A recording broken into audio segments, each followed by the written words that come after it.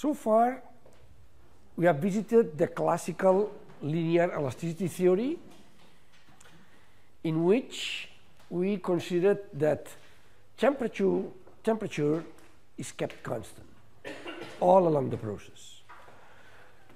This is sometimes a simplification, because sometimes, in fact, temperature never remains constant, but in some cases, the variation of the temperature becomes negligible, but in other cases, it's not.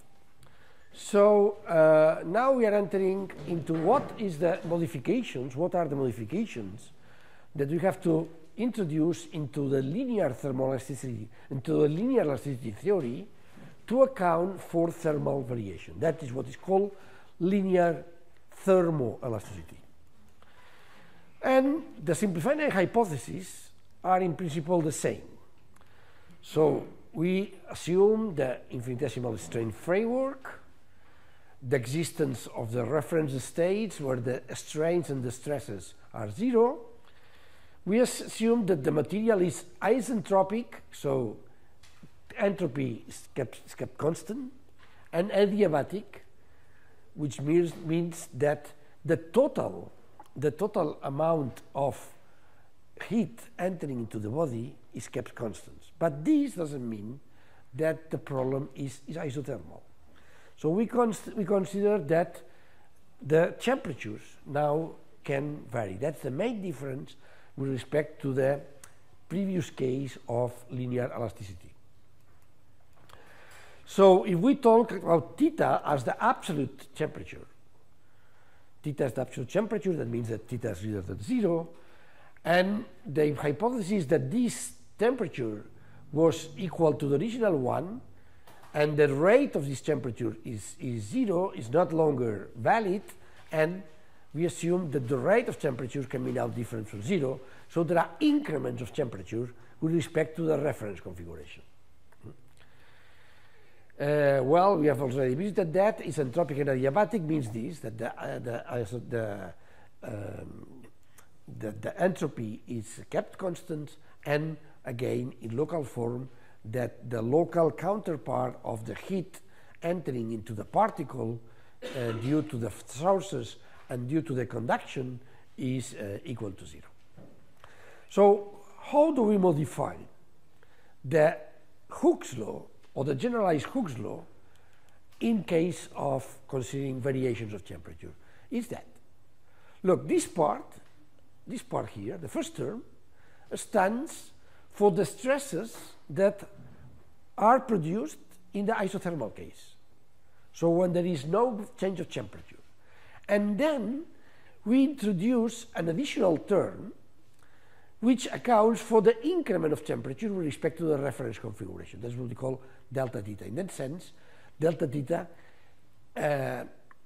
is something that can be referred now to the standard temperature measure, Celsius degrees, etc., because the reference configuration is just shifted 273 degrees, so the increments are not affected by the shifting. So finally, the Hooke's law is that. Look, that's very important to remember.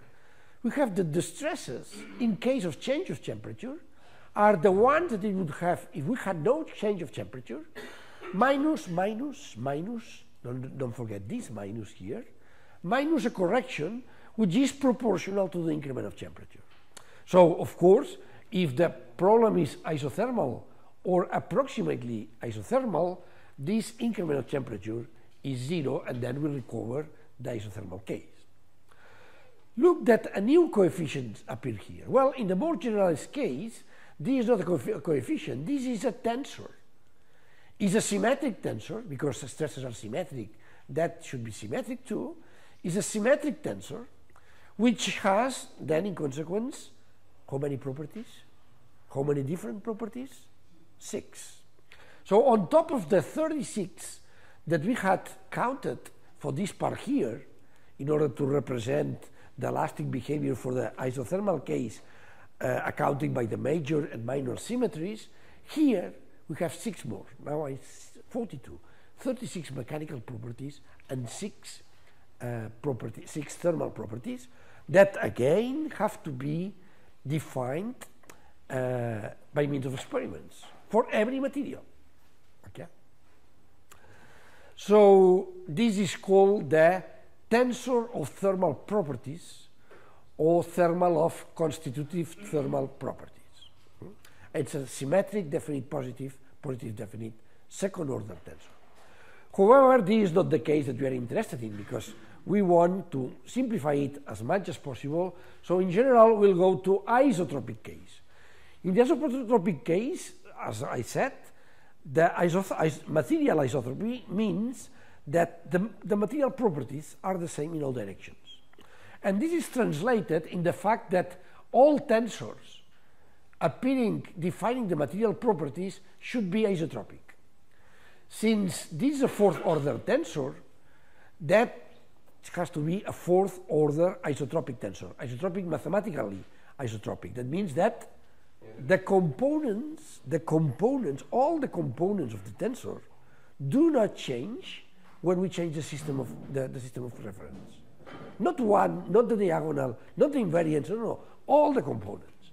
So that means that this is a fourth, has to be, if you want to represent a material which is isotropic, this tensor has to be isotropic, and this tensor has to be also isotropic, because both represent the material properties of the property of the material. So now let's look to the material isotropy from the mathematical point of view. This has to be a tensor whose components doesn't vary. So that means that this tensor has to be isotropic, and also this tensor has to be isotropic from the mathematical point of view. That means it belongs to that family of tensors whose components do not change as we change the directions of the system of coordinates. The general family that makes a fourth order tensor isotropic has this term, where lambda mu are any coefficients, okay? Where 1 is the unit tensor, second order tensor, and I is the fourth order unit tensor. So this is something that we already saw for the elastic material. Now for the thermoelastic, we have also to impose that this tensor is also isotropic. And I just want to recall something that I also asked you at some time. What is the general expression of the isotropic second order tensor? So that tensor whose components do not change as we change the system of coordinates. So in that sense, we have to impose now this beta being an isotropic second order tensor, which, as I told you, the most general expression of a second order tensor which is isotropic, that is, its components do not change when we change the coordinates, is just the unit tensor, which is isotropic.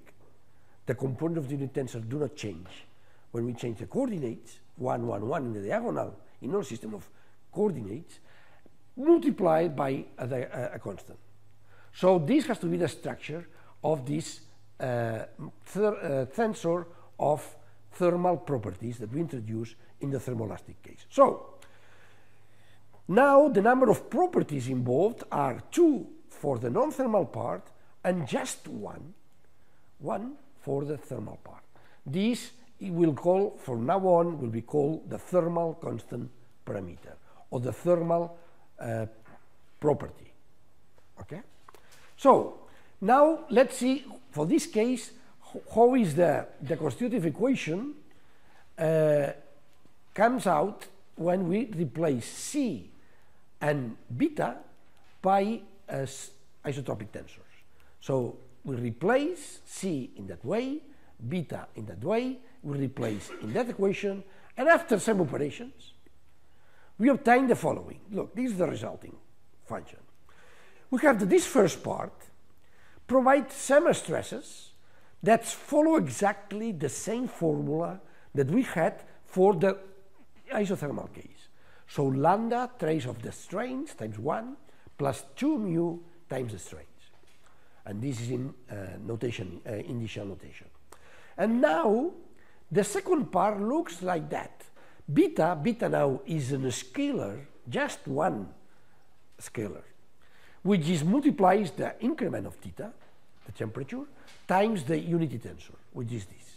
So we have to correct the inelastic strains by this correction in terms of the thermal property. Okay? Now the stresses not only depend on the strains, they also only depend on temperature. But we can identify two separate parts. That part of the stresses that only depend on the strains, and that part that only depends in the temperature, on the increment of temperature.